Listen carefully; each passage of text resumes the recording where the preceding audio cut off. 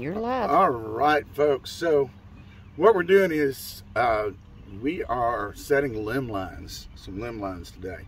So what we have is not the thickest, but it's 65-pound braided line. And this part is going to the tree. It's going to be hooked on a tree, a branch. And what you actually want is something that's probably going to give a little bit, just like your rod would. We're going to come down and we're going to put a slip sinker on it to kind of hold it down in the fish column a little bit. And then we're going to run our line down a little further and we're going to put a barrel swivel. The fish get on there, they start turning and twisting. You don't want them to snap your line. So we're putting the barrel swivel. And then we're going to run several feet out. And then we're going to put our circle hook. And this is a Gamakatsu octopus circle hook. And it is a snailed hook. If you don't know how to snail your hook, I will leave a link at the end of this video that'll show you how to do that. But there you go. And that's how we're setting these limb lines up today. Let's see what happens.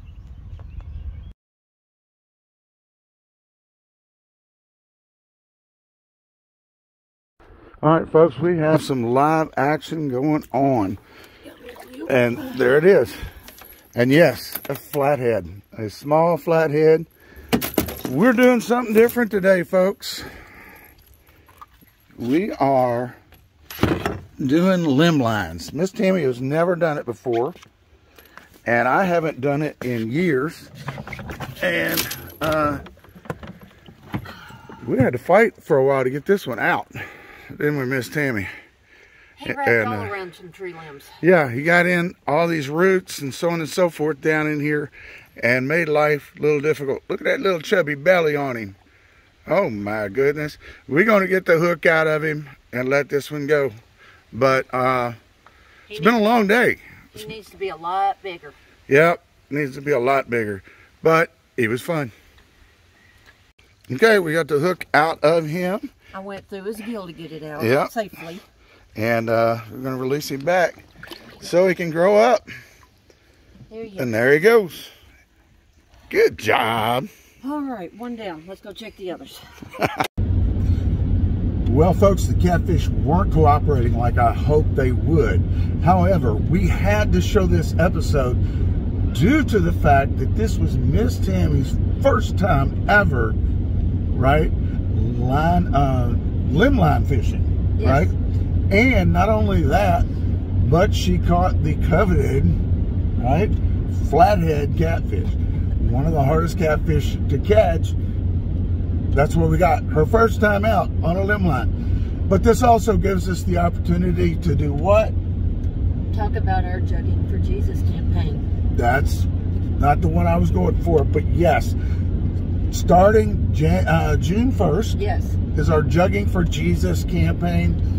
And we're going to leave a link at the end of this video also, so there'll be the snailed hook link and the jugging campaign that we're doing.